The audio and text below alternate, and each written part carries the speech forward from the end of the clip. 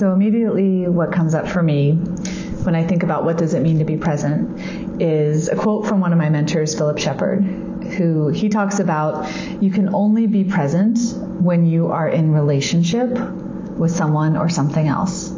So the idea of presence on its own of I'm going to go off and separate from the world and go into my little meditation corner and shut the world out and be inside, that's not really about being present because you've actually disconnected. When you're present, it's really about being receptive to anything and everything.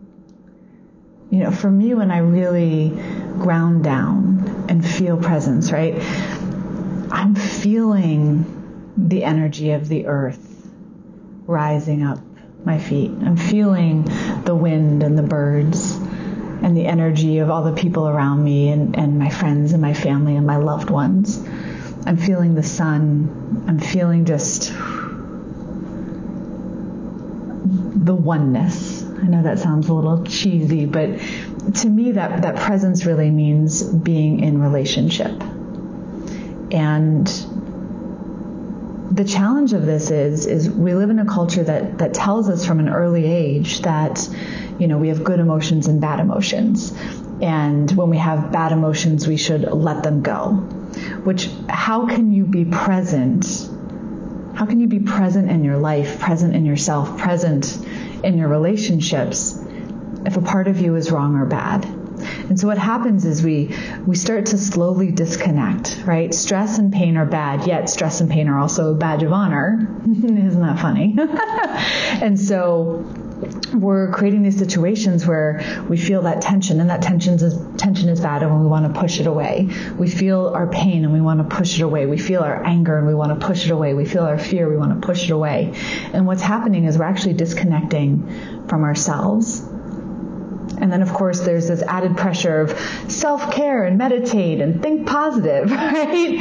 And again, the whole idea of thinking positive, right? A lot of times what happens is, you know, you try and think positive and then you hear the voice in the back of your head that says, well, yeah, but, you know, you didn't do the whole workout today. Or, you know, for me, it's, yeah, well, you didn't, you know, you skimped on CrossFit or you didn't do that last rep. So I'm beating myself up. And then that part of me that's beating myself up is bad.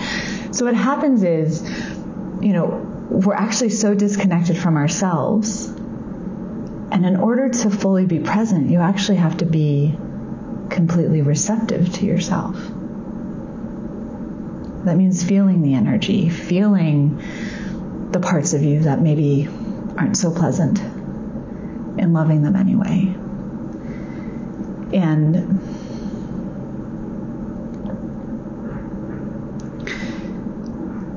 I think nowadays with so much that's going on in the coaching and the self-help world is we think that we're going to get ourselves to presence through thinking.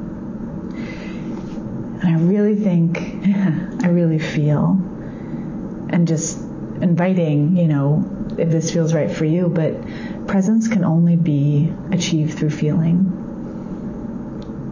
And when you are in your body and living from your body, you're actually connected to the whole world around you, present to, in relationship with the world around you.